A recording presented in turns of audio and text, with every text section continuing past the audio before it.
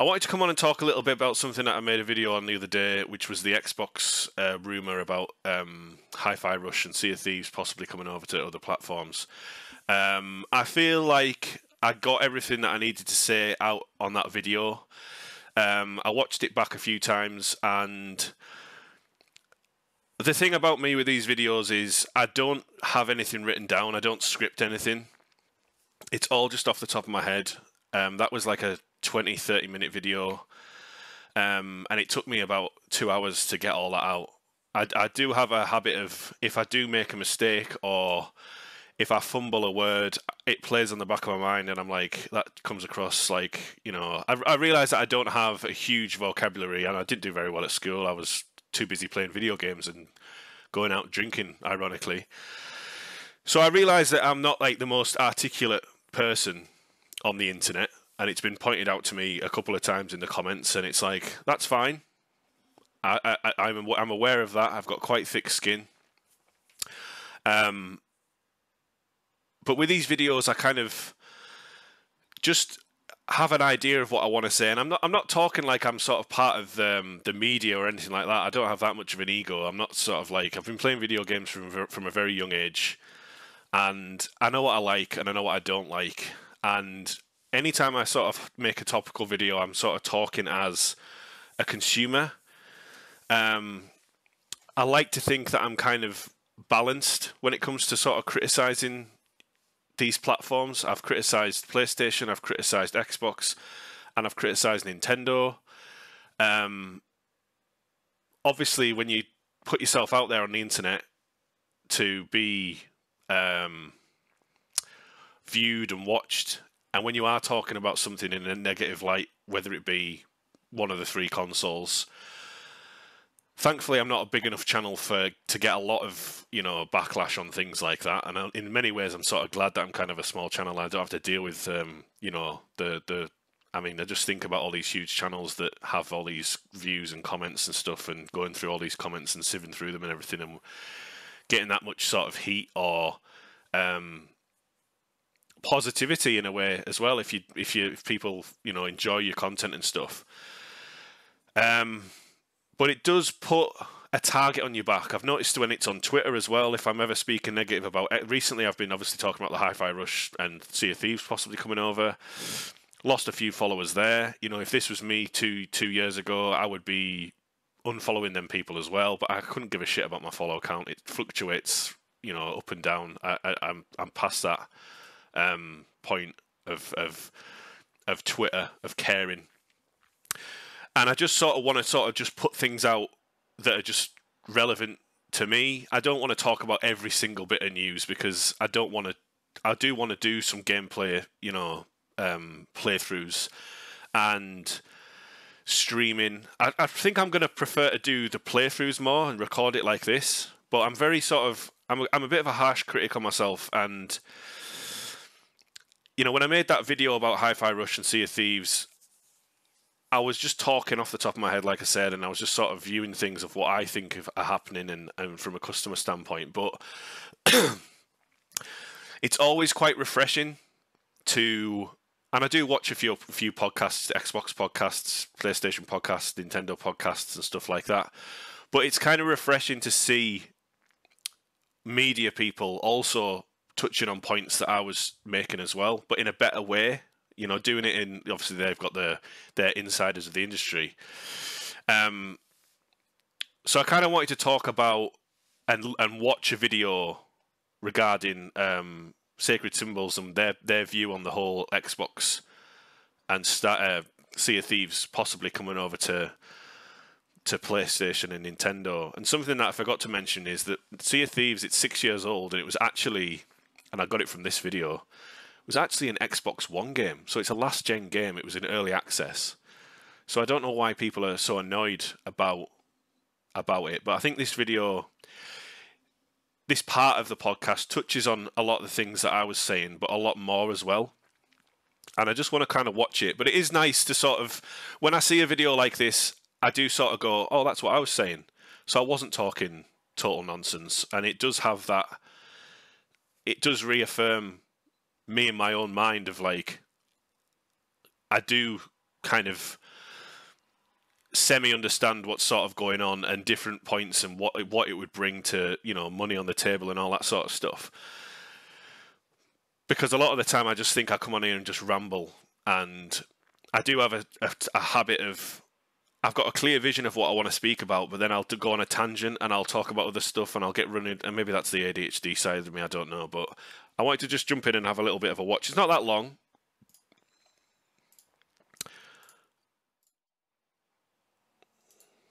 All right. Number 2. Tantalizing rumors are percolating that select Xbox-aligned first-party games may be migrating to competing platforms, including PlayStation. Yes, some games under the Xbox umbrella are already on PlayStation and have been for years.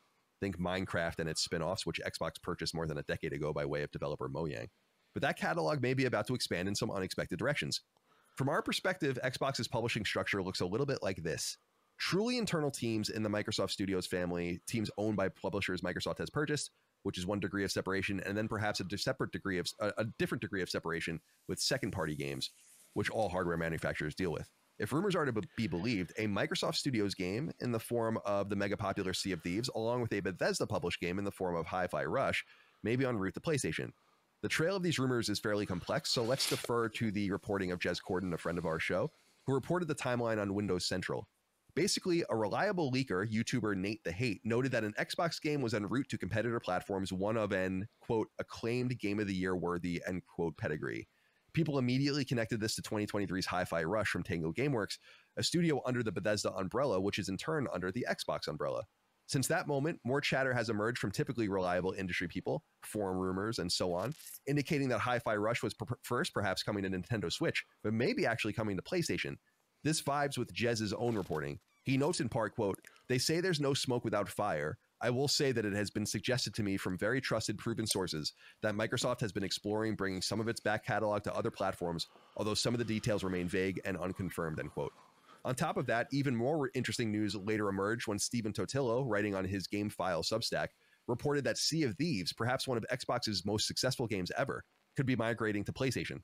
Totillo notes that Sea of Thieves could come to PlayStation as soon as early this year, and he reports that fellow games writer Jeff Grubb reiterated much of this news on his own podcast. Now, while this falls in line with what Xbox brand CFO Tim Stewart said before the holidays, specifically that Xbox was looking at traditional competitors like Nintendo and PlayStation to place its content, including Game Pass, it does conflict with the PR cleanup head of Xbox Phil Spencer was later dispatched to do.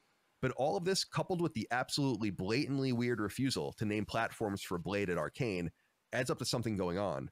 With an Xbox event planned in the immediate future, it could be that we here at Sacred Symbols will have to begin paying attention to the potential that Xbox games on PlayStation in some way beyond the current status quo is inevitable.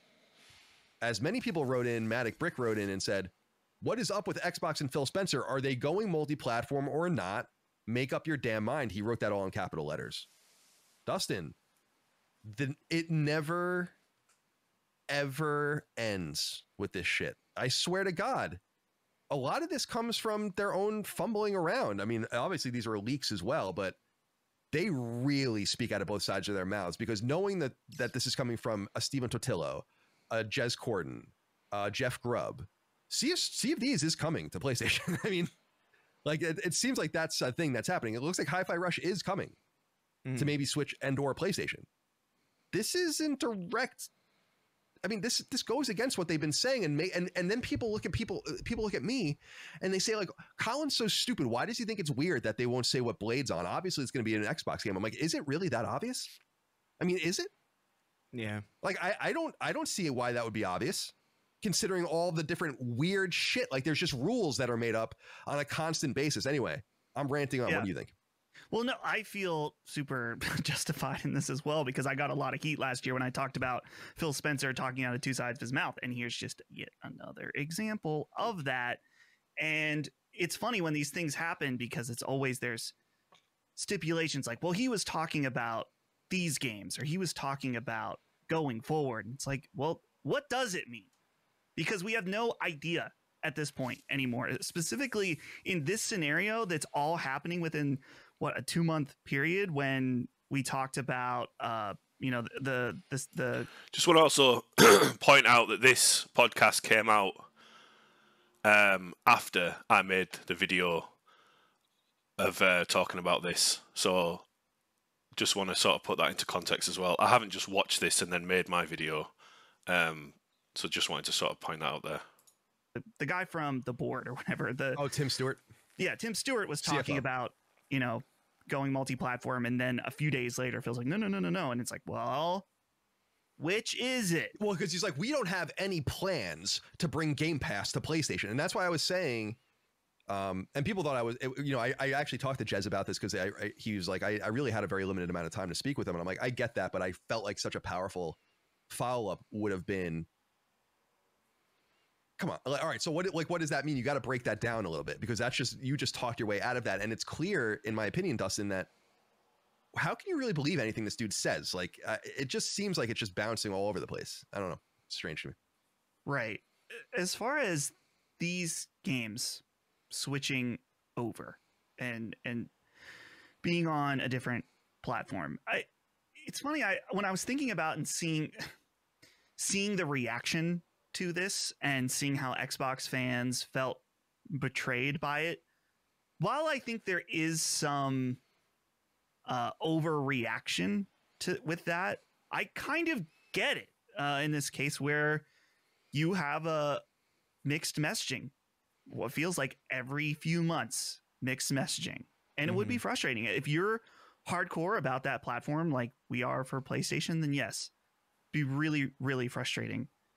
In terms of it actually happening, I think this makes a lot of sense. I think Xbox can kind of have their cake and eat it too, where they can use these games as big draws to Game Pass at release, and then a year later, in the case of these, a few years later, make money again on it. And it's really not going to detract from Game Pass as a service. The question I have is that, are these two games test beds for testing the waters and see, okay, well, maybe these games do really well. We make a lot of money that we can use to fund into Game Pass and support our own service. And let's do that some more. And in particular, with a live service S game like Sea of Thieves. We talked about this earlier with Helldivers being on PS5 and PC. Having it diversified across multiple platforms just means more money, to the point where we know that Marathon, a Sony-owned team, they're going to be releasing that on Xbox. I honestly think a smart business decision would, if Sony did this, if they have a successful live service game, maybe it's an exclusive for a year or two, widen up the audience even more. Something like Concord, I could see that releasing on Xbox someday, because these games are about the long-term money that they someday, because these games are about the long-term money that they can make. Hi-Fi Rush is a little bit of a different case that is more interesting to me, in that they don't really have any imperative to bring it over other than just the initial sales from it.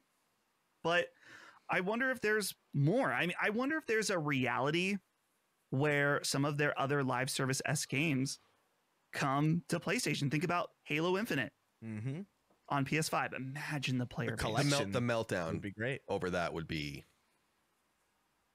Oh man, yeah, I don't know. Yeah. And it's funny. Right before Christmas, I played just one night. Jimmy Champagne and I played Halo Infinite, and I was like, you know what? It's pretty damn good right now.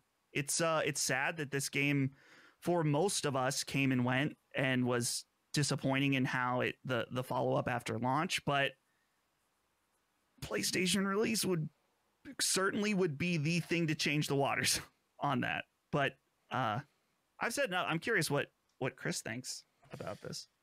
Yeah, I mean, it's interesting. It is definitely frustrating from a messaging perspective. It's frustrating not to know where a big company like this stands. Just from our perspective, because it makes our jobs a little bit harder. Not to say that it's, we're not steel mill workers or anything, but it's annoying to have to not really know for sure what we should or shouldn't be paying attention to for this show specifically. And they've had that line before where it's like, games with a heritage will stay on other platforms, and it's like, well, Sea of Thieves has no heritage on PlayStation, so what do you mean? Like, the messaging is completely fucked. And I know Maddie knows this too. I know they went all in on this on Duke too, but on the frustration between their messaging, we even talked about that a little bit on Summon Sign as well. But I don't think this is necessarily a bad idea. I think it would be smart of Xbox to look at PlayStation like PlayStation looks at PC in some way, where like they can almost double dip, where like they have their platforms of they already have PC and Xbox as their main platforms, and so they get a lot of value out of that. But then why not get like this huge extra dip many years later when you have a product that is more polished, more finished, and ultimately more definitive for an audience that specifically is not only very large, but specifically buys their games. It's kind of smart.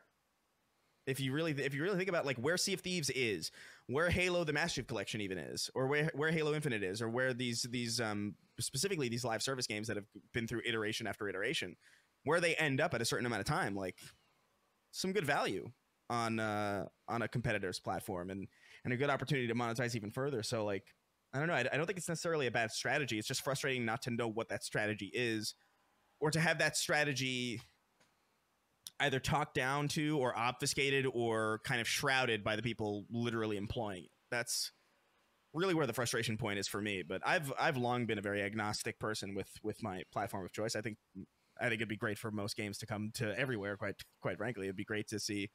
I would love to see Halo Infinite on PlayStation. That'd be sick. I would love specifically more to see the collection on PlayStation, because the heritage of that is so huge for a lot of. I can imagine that being like a big deal for a lot of people, especially because a lot of PlayStation audience these days are people who used to be on Xbox, or not a lot necessarily, but like a sizable chunk for sure of people switched over Xbox One to PS4. So it'd be a nice coming home moment in some way. But I don't know. The messaging is frustrating, but the plan is something that I support. I think it's cool. Yeah, sorry, I'm writing a note here.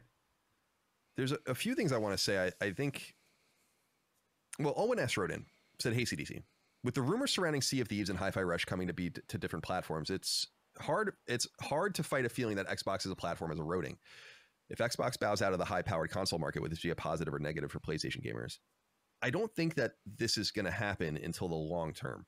So I don't think it's like something you even have to consider, but I do consider it an inevitability for all the console manufacturers to not be in hardware anymore, but for that to happen to Xbox first. And they're saying it. This is where I think there's a disconnect in the messaging, because they're very annoying in how inconsistent they are. And they have an audience that really doesn't hold their feet to the fire for some reason, at least vocally, from what it seems like on social media and others, where they just soak this shit up and whatever they say they believe, and like they can just be pissed on and told it's raining in some sense. And I think that is strange, and that goes into the messaging inconsistencies that you guys were talking about. But I don't think we're in a situation where like there's going to be no Xbox console for many years still. We're talking about, again, the long term, but they are telling you that it doesn't matter to them anymore. They lost this whole thing to Nintendo in some sense and to Sony in some sense. And their concession to that is just the way they've talked about Game Pass for many years, but now they're in between a rock and a hard place, because it's clear that Game Pass is flat and that Xbox consoles are diminishing. And as we say, Xbox consoles sold are captive Game Pass audience members, so you don't have to expand beyond that. So they really do necessarily have to look to these other platforms. It's almost an inevitability. That's what I said in my write-up. It's like, this is the beginning of this happening. And in some sense, Microsoft has always had that vision of being multi-platform, if necessary, of thinking about it and tinkering with it. As I've said before, at IGN, we had playable builds of Halo DS, which never came out, but you could play straight up. You can play against the people on other DSs and stuff like that. That blew my mind when I when I heard that there was playable builds of Halo on the Nintendo DS. That blew my mind. Blew my mind. And that was an early foray of them trying to think about getting off platform and expanding the audience. And as I've said before, though, people like to mess around with it, and I know it's an old piece of news to a lot of people, like Sony and Microsoft were talking about bringing Master Chief Collection to PS4 early in PS4's life cycle. And my source on that is literally unimpeachable. Like, that's why I'm so confident in saying it. It's like just totally unimpeachable. So they've been dealing with this reality. Remember Gears of War although it was through Epic, they did port it to PS3 and it was running on PS3. They do. So this has kind of been percolating, and I think now the necessity is getting there. Listen, Sea of Thieves is 6 years old. It's like, who cares, dude?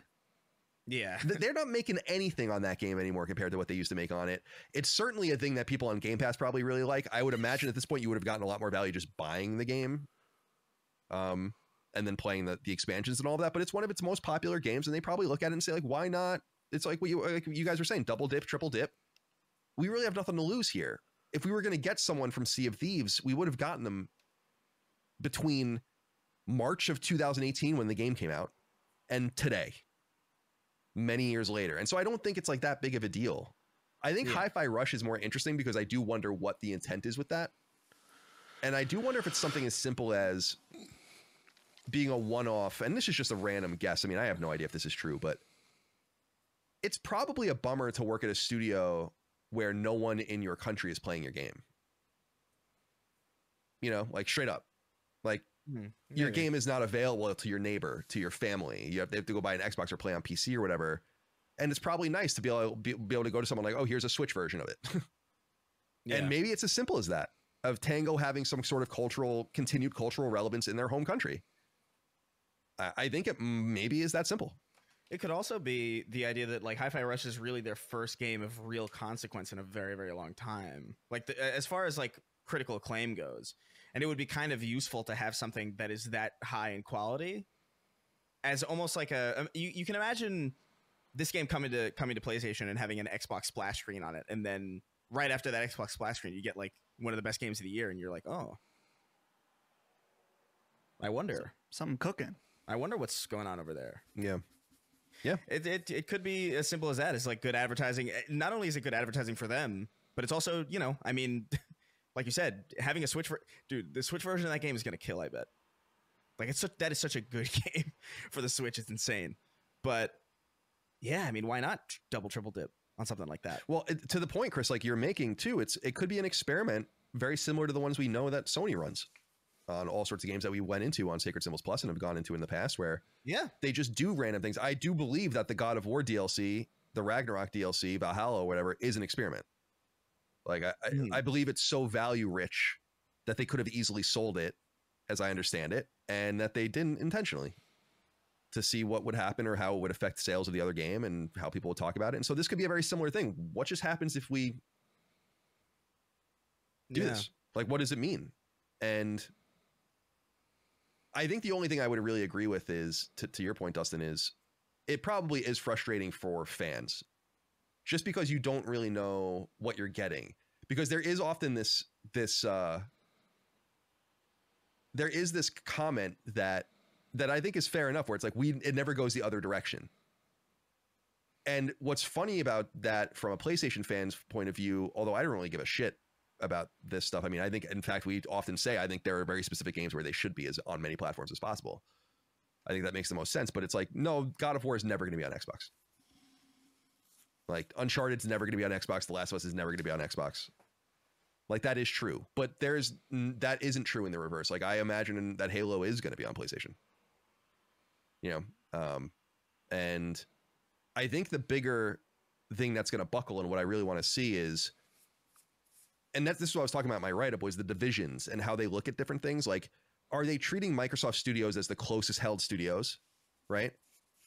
That doesn't really seem to be evidentiary in evidence because of like Psychonauts, now Sea of Thieves, if that's true, which it seems like it's going to be. And then like you have this concentric circle where like another one would be Bethesda. And I've been functioning on the premise that Doom is going to be on PlayStation. Like there's going to be certain games I think that are going to come from that particular family, especially, that are going to confuse Xbox fans and force the Xbox executives to stop speaking out of both sides of their mouths and just say what's real. Like, why are you so afraid of saying it? Yeah. That's strange. It's a little clownish, in my opinion. It's confusing. Just because like the reality bears out, and then you have to pretend that you didn't say or act a certain way. And dude, things materially change, but not that quickly. It was weeks ago. And I know people are going to say, he said there wasn't any Xbox plans to bring Game Pass to these other platforms. And I'm like, yes, I know. And that's why they should have delved deeper, because we probably would have gotten even more weird answers that would indicate these kinds of things. So, but Sea of Thieves, it's like that's a no-lose situation. That game is so old, dude. That was an Xbox One game. I think people forget that. I did. I forgot that. Yeah, it was an Xbox One game. It was an early access Xbox One game too, so it was even playable before that. Yeah, I don't know. Their messaging is just frustrating, and it kind of calls into question like everything else. Like where's Hellblade then? I know Hellblade's going to be exclusive to Xbox, but like for how long? You know, how long? What about Starfield? Yeah, Starfield's an even bigger one, where it's like, why wouldn't there be a definitive edition of Starfield on PlayStation at some point when all the DLC is out? Like, why wouldn't you do that? And you say like, oh, you're operating under the assumption that Doom would be on PlayStation. I agree on some level, because not only is there heritage there, but also just because it'd be dumb to turn away that amount of money. But maybe there's also like a part of it is like, well, listen, we're the shooter box. We got the shooter. If you want to come play this amazing shooter, you got to come here. It's like, well, that makes sense too. Yeah. I think there's a world. What the plan is. I think, unfortunately, because I love Wolfenstein, I think there's for PlayStation, I think there's a world where like Doom would come over, but like Wolfenstein wouldn't. Something like that, you know? And you draw them in a little bit, like you're saying, into that space. But I also think there's an imperative that we have to talk about, guys, too, which is that Microsoft spent a lot of money on all this shit. That's the big They thing. got to make them money back. And the value proposition of Game Pass is going to be very, very high when Call of Duty and all the Activision stuff's folded in there. It's going to be awesome. Imagine if we get World of Warcraft in there somehow, like a console version of that. But then you look at it and you think, what about the potential a la carte sales and inclusion? I mean, what about even getting Hi-Fi Rush into PlayStation Plus? I mean, would they make an experiment like that for PlayStation Plus Extra or something, and like get some sort of licensure and be like, okay, let's grow with another license and so on and so forth, and maybe we make money that way. It just seems, I get why Xbox fans are frustrated about that, but I think that's maybe not the PS Plus stuff, but more games are going to be coming, I imagine. And I do understand that it's frustrating in the other direction. I guess the only thing you can really say is that you can make the argument that now you would really want the PlayStation over the Xbox, because you would assume that now it would all be playable ultimately there. And that's kind of the sign they're sending, maybe. But I think that's too dramatic for like the now, for either in the short or midterm. I think that's too dramatic. Like Hellblade, I believe Hellblade is not going to be on PlayStation anytime soon. I believe that there are just certain games anytime that were, soon. Yeah, exactly. But that's true. Where a God of War, it's like never, you know, right? Like it never is it going to be on Xbox. And so, yeah, there is a difference there. But did I express to you guys the theory? Was it on this show, or was it on one of the many other shows that we do, where I feel like PlayStation is settling into an Apple iPhone style situation? Did I explain this to you guys, or was this somewhere else? Yeah. Where, just to reiterate for people out there, where the sales are so inertial for PlayStation and seem to really not, it doesn't matter what the competitor is doing. It doesn't matter what the reality of the situation is in the moment. It doesn't matter what the power differential is. It doesn't matter any of those things. Like, people just want a PlayStation. And it feels kind of like an iPhone, where they've just kind of, Sony, like, I express this, like, I don't give a shit that I can get a better phone than what I have now with an Android, much more powerful. I'm like, I don't care. I don't give a shit. There's nothing you can tell me about another phone that's going to make me not want an iPhone. Something just happened in my mind at some point where that was just the way it was, because I'm a dedicated consumer to that product. And I feel like PlayStation has gotten into that space, and it might explain why people just kind of default to it at this point. And Microsoft might see that and say, like, well, these people buy a lot of games. And as you noted, Chris, it's like, why not tap into that? I think it's a fascinating thing. But Sean Mason wrote into us, friend of the show, said, "Hey, CDC, I trust this message reaches you in good health. I've noticed a significant amount of negative reactions surrounding the speculation about Hi-Fi Rush and Sea of Thieves potentially expanding to PlayStation. As gaming enthusiasts, it's puzzling to comprehend why some individuals become distressed about the possibility of these games losing their exclusivity. Wouldn't it be more beneficial for us to support the idea of making these exceptional games available to a wider audience, thereby increasing sales and providing developers with more resources to create additional games of similar quality?" Totally, but it really just depends on the strategy. But I think a lot of the mentality that you're talking about, Sean, is fed into not by normal people, but by really bad actors on social media that are so obnoxious, and on YouTube and other places too, that just dwell in this console war space and then pretend that everyone dwells in that space too. Mm-hmm. You know, and it's like a total projection. And it's crazy that that sort of mentality really does seep into people's brains and poisons it to the degree where I sit here and tell you, I think it would be a really great idea to get as many of those games as a services on as many that PlayStation's making on as many platforms as possible, because it's the best path to salvation for their success. Yeah. But these kinds of people are the kinds of people that like make sizzle reels for Xbox, like, and don't get paid for it. They make art, like key art, free PR for the studios. One person remember made a reel of Redfall footage. And before it came out, it was like, look how good it is. It's like, dude, could you imagine Sacred Symbols ever doing something like that? Making key art and fucking sizzle reels and making compilations to make games look good? It's comical clown shit. And that's the stuff that sets the predicate for the way people talk about games in a lot of spaces. And it's those people that poisoned everyone into thinking that something like Sea of Thieves coming to PlayStation is the end of all things. Period. Yeah. So I just wanted to say that. Anything else that we want to add on this? It looks like that it's happening. Do you know what I mean? And I don't really want to go through it all again. There is a previous video that I did. I would really appreciate if people went and watched it and sort of give their opinion. There was a couple of comments on there that really, you know, when I see the likes and the comments, it really sort of boosts my confidence, and it kind of makes me sort of think that I am not wasting my time doing this. But I kind of like to just have my sort of little 2 cents on it. This channel's very small. I'm trying to build it slowly, but it is sort of just me spouting off unscripted what I kind of feel and see as a consumer. You know, I wanted to watch the whole section of that podcast because I don't want to be one of these people that just clips something out of context to make it, you know, to use it in the sort of and this isn't a console war video at all. But yeah, confidence is a big thing that I sort of struggle with on here, and I'm trying to break down that barrier of not rewatching videos and deleting things and saying, you know, watching something and going, well, I didn't like how I sounded there, I'm going to delete it. I came very close to deleting that previous video because I didn't have that self-confidence in what I was saying, really.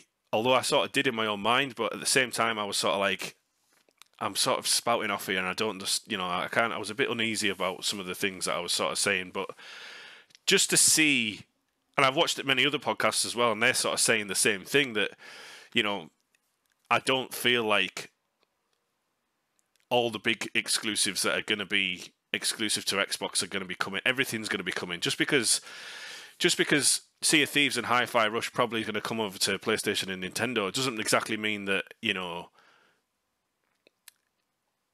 Hellblade or, you know, other exclusives down the line, Indiana Jones and that sort of thing, are going to be day one exclusive on PlayStation. But it's also the messaging behind it. It's very confusing. Like they said, Phil Spencer, I said as well, he talks out of both sides of his mouth. The messaging's atrocious. They need to be more transparent in what they're doing. They've spent all this money, and they want to make that money back. Like there's loads of money on the table. Like I said, you have to sort of look at it from a business point of view. And I'm not a business person at all. Do you know what I mean? But you have to sort of see that they've spent all this money, and Xbox sales aren't great. Game Pass apparently is not flat. It's flat according to them guys. I like Game Pass. I think it's a great idea, but to have, you know, all these games just be, I mean, it's just the messaging. That's it. It's the messaging. That's the problem with Xbox. It's the messaging. It's every time Phil Spencer says something, he contradicts himself. It's not being transparent. If I was a diehard Xbox fan, I would be pissed off because exactly you don't know what's going on. And I do see a lot of people on the internet, on Twitter, up in arms and saying that how can Xbox do this, blah blah blah. And I would be, if you are that hardcore on Xbox, you know, I would encourage everyone to buy and play on everything, because then you covered all bases then, and you don't have to be committed or a slave to one company. But obviously, people aren't in that situation, and people do want to defend their purchase. They don't want to be seen like they've bought a product that's underwhelming or not performing well, and I understand the notion to defend your purchase and stuff, but also touching on the fact that these people on the internet, on Twitter, and I could name names, you know, the Colt Eastwoods and stuff like that, they are in many ways the free PR people for Xbox. They're the ones that are constantly reporting on these things and trying to constantly paint Xbox in a good light, that everything's fine and everything's kosher, everything's cushy, and you get them on the PlayStation side of it. But like I said, Xbox is in a really strange position at the moment. It's crazy what's going on. It's so foggy and convoluted that, you know, you don't know what's happening. You know, you've got Game Pass on PC and Xbox. You've got you don't have to have an Xbox now. You can just play on PC. There's going to be I could see a world where we get Game Pass on smart televisions, where you just plug in a USB and you know, use your controller that way. They are in the subscription selling business, according to them. They're not in the console selling business. They're not trying to, you know, it's all stuff that they've said, and it's really damning stuff, like I've previously said in my previous video. So the messaging needs to change with Xbox. There needs to be more transparency. I really feel for people that are so invested in Xbox, and you know, that is their sole console, that they haven't got a clue, and they're seeing all these things coming up. Sea of Thieves coming over. I could fully see Halo Infinite as a free-to-play game coming over. I said that in the previous video. I think it would be great. I would love to play that on PlayStation. Granted, I usually play it on Xbox, but to have that ability to play Halo with my PlayStation buddies and Xbox as well. So I kind of just wanted to sort of come on and talk a little bit about, just sort of reaffirm of what I was saying, to have it sort of said in a more articulate way from people that have worked in the industry. And whether you like Colin Moriarty or not, I mean, I do. I like, you know, many different people on the internet, but I realise that that's a more professional kind of version of what I was saying. You know, this is just me in a spare bedroom talking about, you know, computer games and stuff like that. But like I said, I need to get past that barrier of being a bit more confident and having a bit more self-confidence and being a bit more assertive in what I'm saying, and having that sort of drive to sort of go, this is what I think, and I'm fucking sticking to it, rather than second guess myself and delete videos and stuff. I wish, my biggest regret on this channel is deleting all my old videos. I started this channel in my bedroom in my parents' house, and I used an iPhone, and I was sat on the floor, and I used to have a screenshot of I'd pause a game on a TV behind me, and I would talk about a topic, and it looked so terrible, and I was sort of embarrassed in a way that I deleted all my old videos. But I wish I'd kept them on there to sort of show how my channel's sort of evolved, and, you know, buying equipment, getting my own house, and, you know, having all this sort of, you know, I'm going to be dabbling with editing. I've just been talking to another friend of mine who's got a gaming channel, Big Papa Sparks, who's just started out on YouTube. He's from back home, great guy. He's pointing me in the direction of this video editing software that I'm going to try and have a dabble with as well. So, I am trying to sort of grow as a YouTuber, and, you know, try and sort of, you know, maybe make it an intro, but I kind of feel like this is sort of a very basic channel where it's just start the video, get into the topic, end the video, and that's it, you know. But I'd like to sort of try and build on the things on this channel and stuff, but I don't necessarily think what's happening with things coming over, and like, there's games that on PlayStation that could come over to Xbox, but I don't think, like I said in my video as well, God of War's not coming over. You know, it's just not. PlayStation's in a different place to Xbox. Nintendo's in a different place to PlayStation and Xbox, and it's just a very interesting conversation. But to act like the sky is falling and that this is the end and all this sort of stuff is crazy. I mean, they're rumored to be bringing out a new console in 2026, so I don't know what that's all about, considering they're saying that we're not in the console selling business anymore. So that, again, is double speak. But yeah, that's just a video I wanted to sort of come on and sort of reaffirm for myself what I was saying, really, from a different sort of viewpoint, and sort of massage my own ego a bit, which I don't really do that often because I don't think I have an ego. So that's it. Just wanted to come on and sort of have a little bit of a different perspective. You know, there was things in that podcast that I didn't mention that's interesting as well. If you want to give this video a like, feel free. It spurs me on to sort of do more, and gives me that little boost. I also try to read all the comments. I mean, I do read all the comments because I don't get that many comments, but I wanted to sort of just do a sort of follow-up on that bit of news there. So I hope everyone has a lovely week and is playing a bunch of games that they enjoy. I'm going to jump back into Final Fantasy 16 and play some Halo Infinite today. That's my plan for the day off. So I'll see you on the next one, guys. Thanks very much and take care. All the best.